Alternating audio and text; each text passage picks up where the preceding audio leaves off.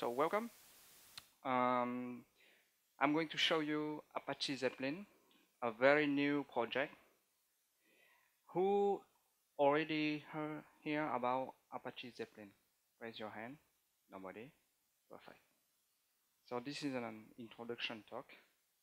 That's normal that you don't know about Apache Zeppelin, but after this talk, you will know. So let me introduce myself. My name is DuyHai Doan. I'm working as a technical advocate for Cassandra, Apache Cassandra, the open source project. So my job is to help people on Cassandra. So if you have any questions, you can drop me an email or on Twitter. I am working for DataStax.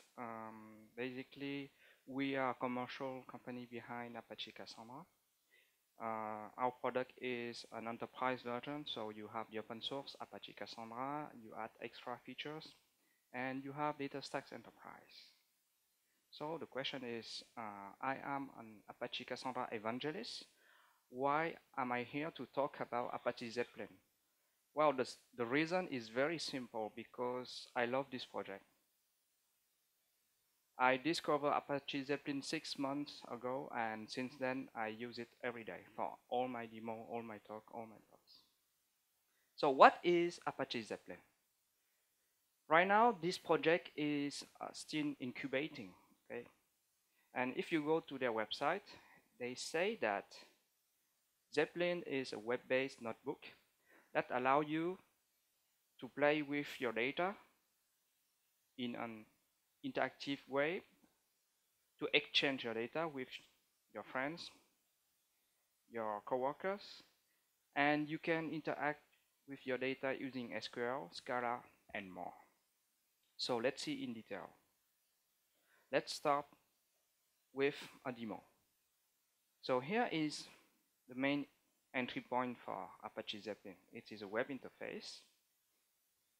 So on the home page, you can see a lot of nodes. So I will show you some basic data pipelining using Apache Zeppelin and Spark and Cassandra. So first, I download some file from the internet. Okay, so it is just a small CSV file. It contains all the unemployment statistics for the United States since 1941. So we can just have a look at this file. Oh, error, yeah. I need to download it first. Finish. So here you can see there is a header and then some data. So this file is very small. Okay, it is here just for the demo. Now I want to store all those data into Cassandra. So I need to create a schema, Spark demo, a table, US unemployment, and also an index on the column unemployed percentage to be able to search. Then I will need to read this CSV file with Spark. Who knows Apache Spark here? Raise your hand. Okay, for the other people, Apache Spark is a data processing framework. Okay. So the idea is, okay, I have my file here. I will read it. I will remove the first line, because the first line of this CSV file is the header. I am not interested by the header. So this first line, I will remove it. I will take some columns. So the first column is the year, and the 10th column is the unemployed percentage. I convert it to double, and I save to Cassandra. I save into the table I just created before. Yeah. And also I register this data into Spark memory to be able to query on it. Okay, so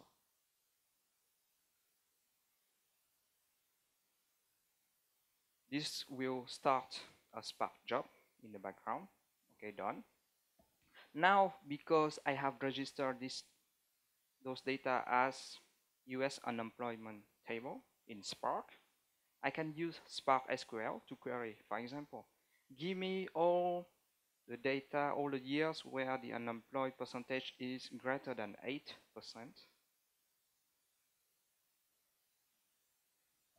Okay, we have the data. Can show also as a bar chart. The same kind of query I can do also with plain Cassandra query language. Select blah blah blah, and I can also filter on the unemployed percentage. So here I put the threshold to 2, so you can see many years. But if we reduce percentage 9, okay, pretty simple. So here we have a very simple pipeline of data processing. So how does it work, Zeppelin? Here is the architecture. On the left, you have the web page, okay, the web frontend, built with AngularJS, Twitter Bootstrap, and NVD3 for the graph. This frontend is talking with a backend server, the Zeppelin server. So Zeppelin is exposing two interfaces, one REST interface and one WebSocket for real-time update. Okay. But in fact, Zeppelin by itself isn't doing anything. It is just like a proxy orchestrator. The real job is done by interpreters. So we have many interpreters. We have the Spark one, Spark interpreters, Apache Flink interpreters, Apache Cassandra interpreters, and each of those interpreters is running on a different JVM. And they are communicating with Zeppelin through a thread interface, so binary RPC protocol.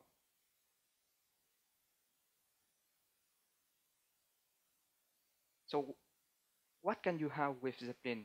Zeppelin offers you a front-end and a display system for free. Okay. All this web-based interface, it's for free. You have a generic backend with REST API, so you can call, if you don't want to use their web interface, you can create your own and call this backend server with REST API. It still works. You have a pluggable interpreter system. It means that you can choose, okay, I want to use Spark, Cassandra, Shell, PostgreSQL, whatever you wish. And they also offer you a task scheduler, like Run system. Now let's focus into the layout of Zeppelin. So this is the layout. Here is the main menu. When you choose a node, you can see this is a node. A node has many paragraphs. This is one paragraph, this is another paragraph, another one, and so on. Inside each paragraph, you can see its ID. You can click on the Run button. You can configure it. For example, you can move it up, move it down. You can change its title. So there is no title yet. So okay. Since Zeppelin is using Twitter Bootstrap, you have a grid system. So for example, the width of my paragraph is 12. I switch it to 6. And if I switch this one to 6 also, they will be reordered, okay, automatically. Inside each paragraph, you have two sections. The source code, where you can put your own source code, and the result, which is the rendering of the execution of your source code. Okay. Here it is a markdown source code, so you can see the markdown render. You can hide the source code, hide the rendering. Now, on the node level, you can execute all the paragraph one by one in the order they are declared. So if you click here, Zeppelin will execute this one, this one, this one, and so on. You can clear the output. Oh, nice feature. You can clone also your notebook. For example, you don't want to modify your source code, existing source code, but you want to edit, to change some stuff and to test. So test node. Okay, you can clone it, and Zeppelin will create a new test node. Okay.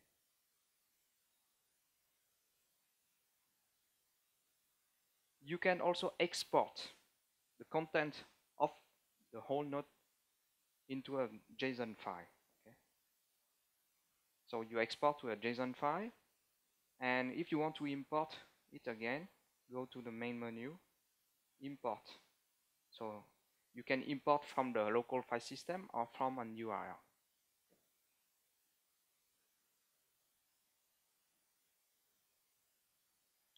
And last feature, which is very interesting, is the scheduler.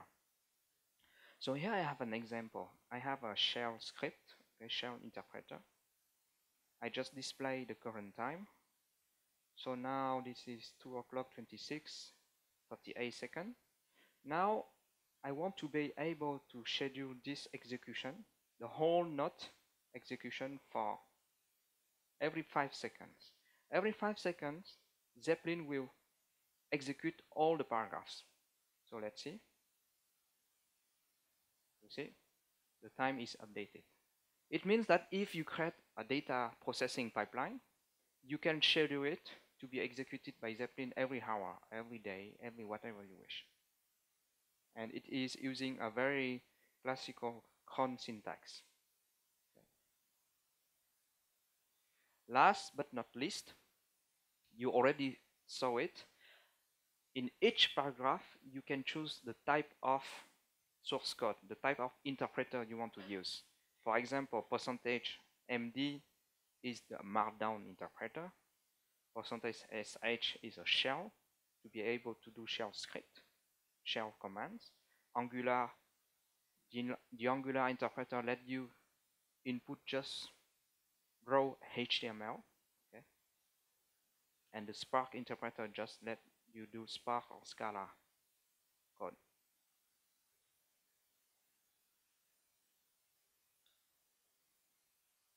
Zeppelin provide you out of the box a very comprehensive display system.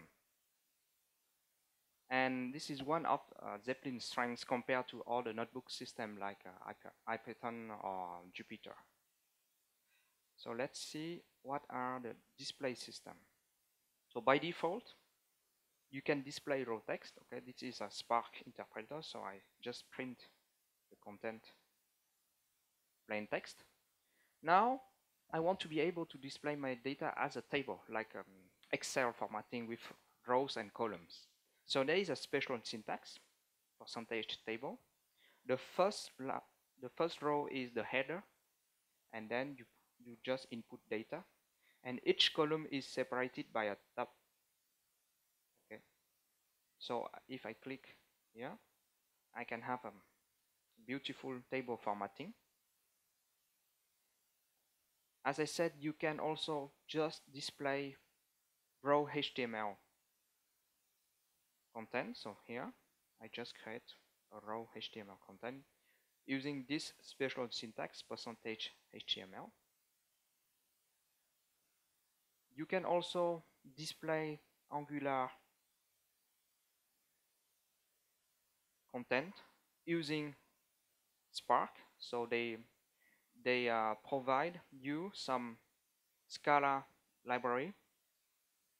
So inside Scala, you can just create plain HTML content. Okay. Or if you don't want to use Scala because you are a web developer, Angular, same thing. Gets back to the table display. You can mix table display with HTML display. For example, I want to put some some column in strong and I put some colors to my data. Oh, red is not very blue.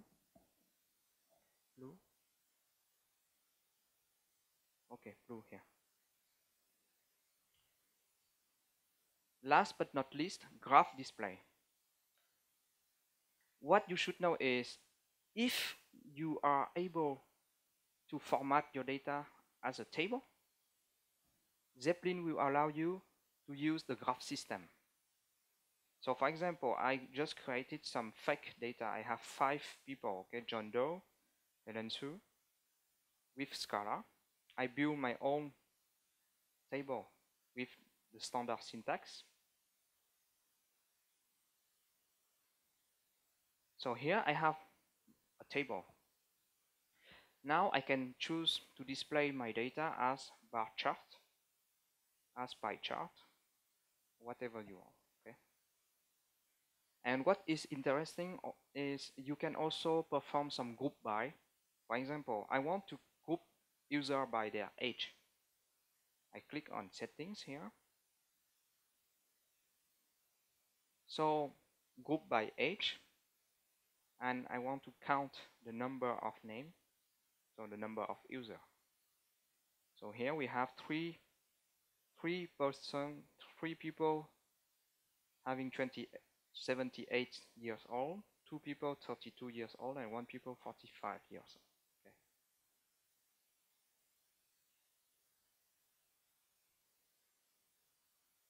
View mode. Now you may say, okay, I like this graph, this kind of dynamic graph. I want to show it to my manager, to my boss. So I will give him this URL. Okay, so just send him this URL and he can display on his own browser. The problem is that he will see your source code and so on. So there is a simple thing to do is to switch the display. So this is the default developer display. You can switch to simple display or report. In a report display, you only see the result. Okay, you don't see the source code anymore. So your manager will interact with the data, but he cannot change your source code. Well, it's not totally true, because if he put his mouse here, he click back on default, he can change your source code. So one solution is to export this thing as an iframe. This is the feature. Link this paragraph as an iframe.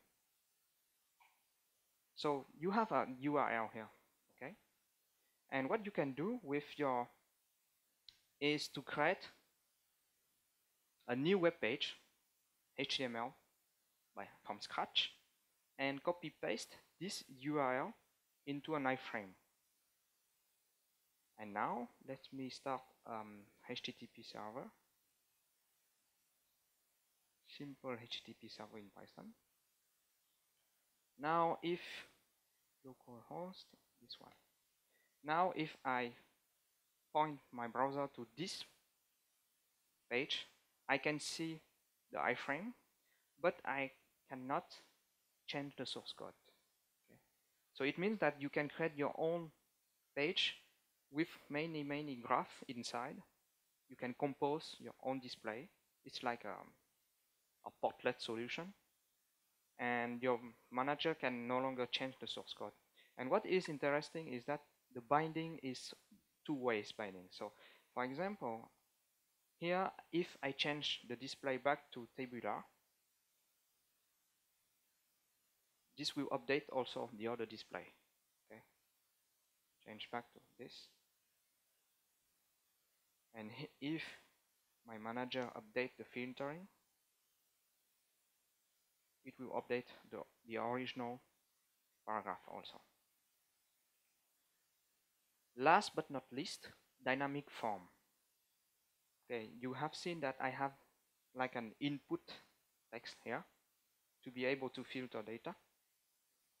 So to have a dynamic form, it is very simple. You have a special syntax like string interpolation, dollar brackets. But the first text is the label of your form. The second value is the default value. Okay, so here I have a markdown interpreter. This is a title.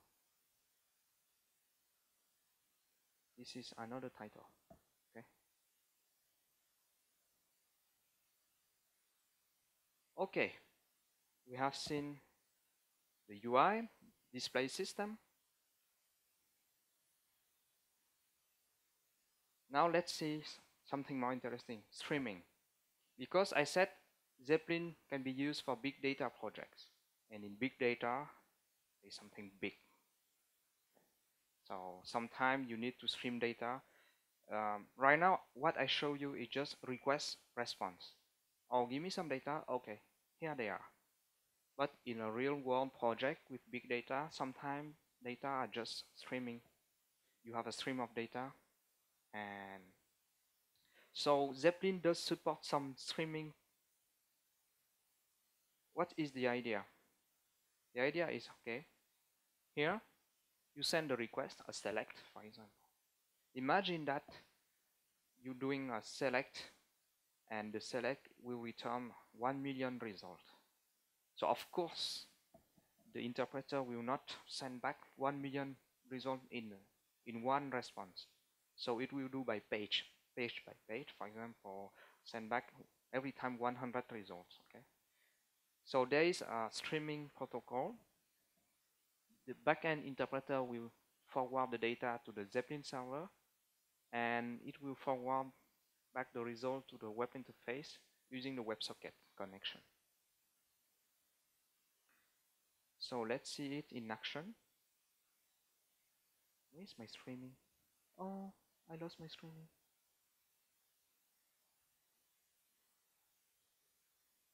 Streaming. So just do it live.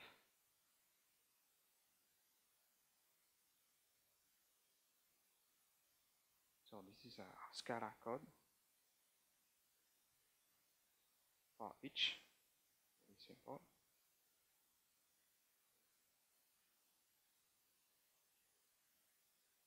Thread, sleep. So I simulate some waiting for so we can, and then print and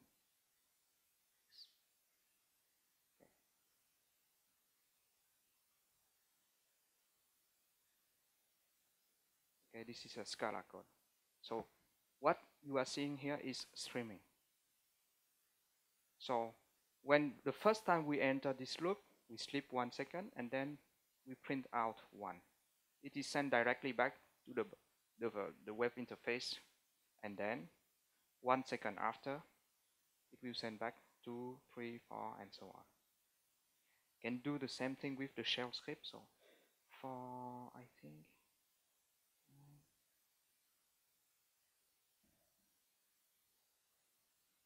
I don't remember anymore the syntax for I in, yeah, 1, 2, 3, 4, 5, do equal I done. Oh no, sleep.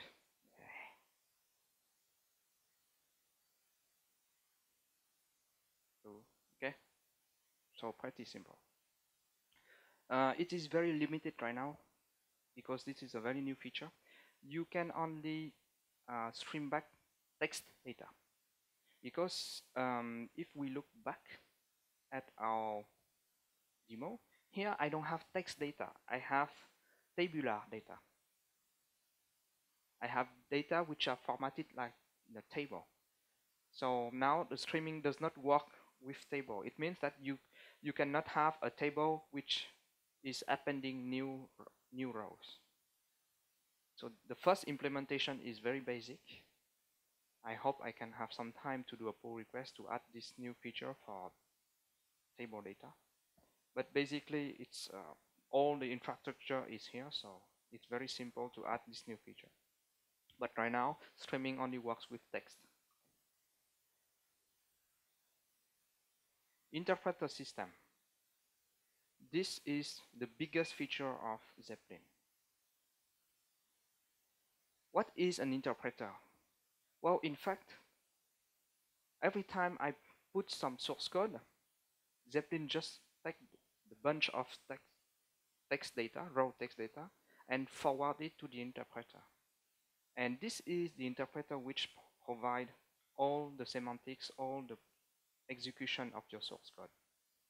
And then Zeppelin will forward back the result. Okay. So by default, Zeppelin is shipped with four core interpreters: Spark, the shell, Markdown, Angular. But the community has contributed a lot of new interpreters. DuyHai, Phoenix, Apache Fling, Apache Slen, Apache Cassandra. I wrote the interpreter for Cassandra. You have an interpreter for PostgreSQL, for Elasticsearch, for whatever. Now, how to use those interpreters? So on each node, if you click on this button, the gear icon, you can see a list of available interpreter. Okay, so you can choose one or deselect one. Okay, for example, Markdown MD. I unselect this one. Save. Now, if I try to execute a Markdown source code, error, because I just deactivated. Put it back. Okay. You can also configure the interpreter. So click on interpreter menu. Okay, here the first interpreter is the Spark one, so you can configure any Spark properties here, the name, the master, the IP address. So here it is a local Spark because I'm running on my notebook, but in production you should put the real IP address of the Spark master. You can tune the number of cores and so on. And for each interpreter, you may or may not have properties.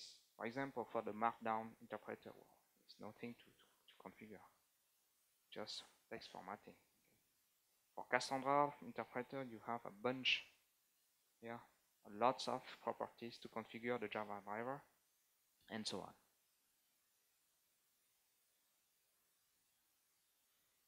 Now, how to write an interpreter yourself?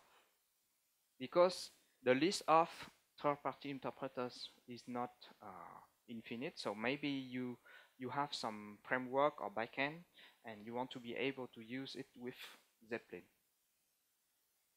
So the idea is to write yourself your own interpreter. How to? Pretty simple.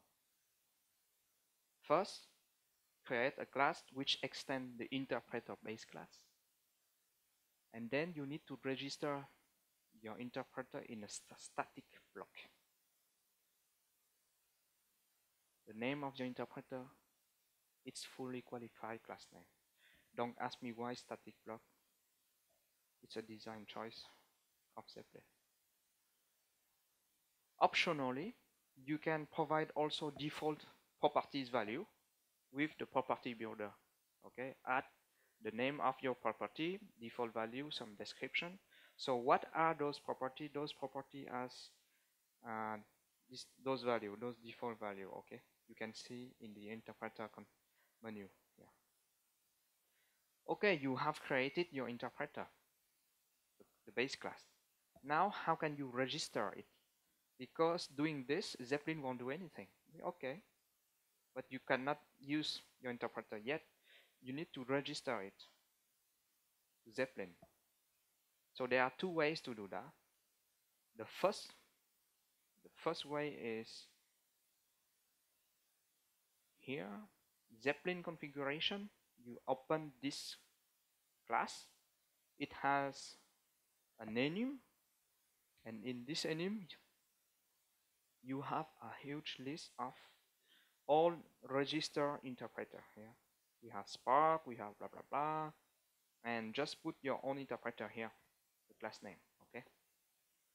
So it means that every time you start Cassandra, your interpreter, all those interpreters will be available by default.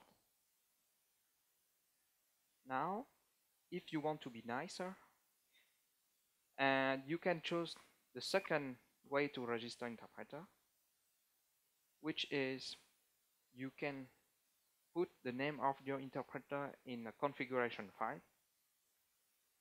So there is a property in this configuration file, zeppelin.interpreters. Just add your own here. So by doing this, you don't pollute the source code of Zeppelin, right? And of course, do not forget to update some important value in the pom.xml. You need to tell Zeppelin in the pom.xml file that every time you build the project, the output, the source code of your interpreter should be put here in the interpreter folder, the base folder. And if you want to add an interpreter to Zeppelin as a default one, you need also to add your module into the main pom.xml file. Okay, so let's show some real code example. I want to be able to create an ASCII doc interpreter. So ASCII doc is like markdown text formatting, very simple. What is the idea? The idea is here, I receive a text block from Zeppelin, from the web interface, from the user. Zeppelin just forward the text block for me. Zeppelin will not change anything. I need to parse the text block using the ASCII doctor library. It will produce an HTML output, and I will send it back to Zeppelin, which will forward it to the front end. Okay, so let's see the source code of this thing. So this is my ASCII doctor interpreter. Very simple. I extend the base class. I register my interpreter as with the static block. You have the open and close. So if you need to initiate some resource, you can do it here. Open. I just create a new instance of my ASCII doctor class. So of course I am using ASCII doctor J library. Okay. And the main method to implement is interpret. Here I have an input as a string, a block of text, and the interpreter context. What I did is just to call ASCII doctor, please convert me this text into HTML and return the result. And that's it. 2 lines of code. 2 lines. Okay. And all the method you don't need to care. Just put default value. And so let's see how it works. So this syntax is ASCII doc syntax. Okay. So let's check that I have activated ASCII doc in my node. Okay, ASCII doc is selected. ASCII doc up. Click on play. Here you are. Very simple. Okay. So this is a very, very simple interpreter. Almost no logic because you are using an external library to do a formatting. But you can also do something much more complex than that. For example, the Cassandra interpreter. So the idea here is on the web page, in one paragraph, I put many commands. I insert into blah blah blah values, insert, insert, insert, then followed by an update, followed by a select. So when I click on play, all those statements are sent as one text block to Cassandra, to Zeppelin, so to Cassandra, to the Cassandra interpreter. So the main job here is to split those statements into different statements, and for each of them, just query the Cassandra cluster to have, and then Cassandra will return the result as a tabular format, and I need to format this to give it back to Zeppelin. So there is some logic here to split all the statements to separate them. But what is interesting is since I control the parsing, because I can do anything, I can create my own commands. Here you have native Cassandra statement. Okay, insert, select, delete, update. I created my own command, describe table, describe key space. Those commands does not exist in the native Cassandra, but I created myself because I am able to intercept the input text, so I can parse it and do some processing. So I create some extra command, I create a help command, some options, and so on. So let's see it in a demo. So here we have the Cassandra interpreter. If I just input help,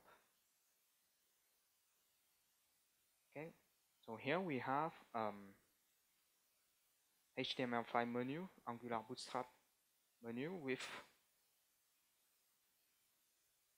accordion menu. Okay, you have all the help system. And if I describe, for example, key space Spark demo.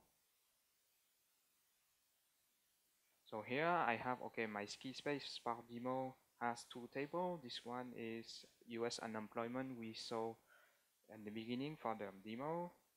We have some secondary index and so on. So what is this display? How can I have this kind of dynamic menu, dynamic form? Well, it is very simple because I am able to intercept all the commands coming from the front end. I can also generate my own response. Okay, so for example, the dynamic menu you see here is generated by just HTML template on the server. I have some HTML template. Every time someone is doing a describe table, I just pass the table name, query some metadata into Cassandra, and just use a template to do the rendering. Okay, so pretty simple. And if you are not afraid of Scala, so what yeah, you are laughing. Lots of regular expression, but in fact it is quite simple. I am using the Scala combinator parser. So the idea here is to define a grammar. I define my own grammar for parsing. So a query can be a single line command or a multi-line command or a describe table or a help command or a create function or a generic statement. And what is a single line command? A single line command is either a single line command with hash or double slashes. Okay. So you define your own grammar to parse. And this is done by the Scala combinator parser for you, because I'm using Scala, but you can do it with Ant LR or whatever.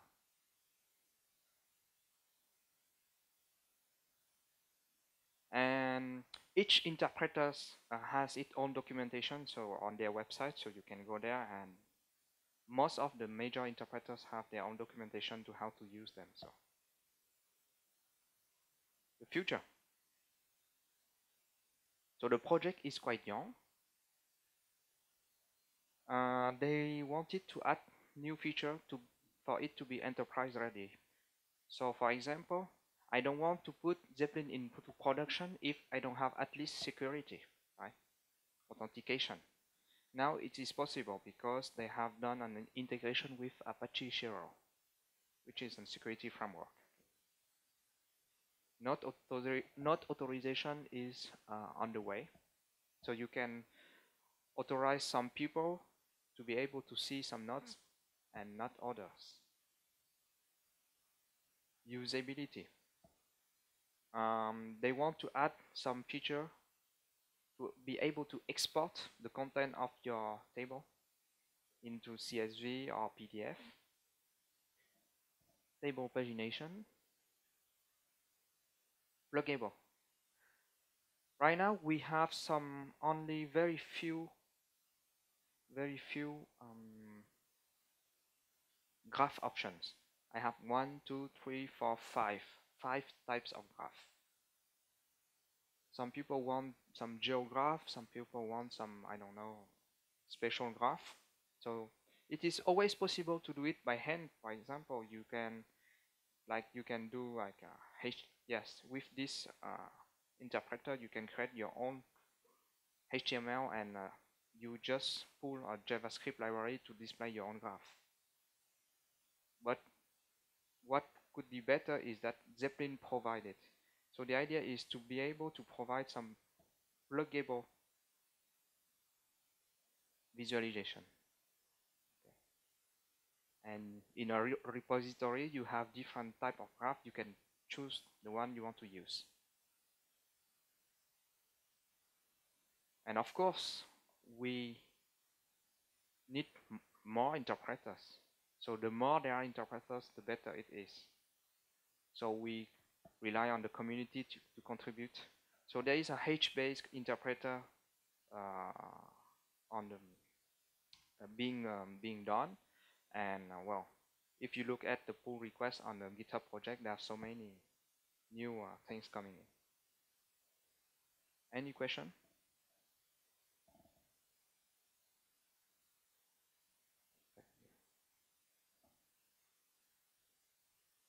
No. Clear? Okay. Thank you.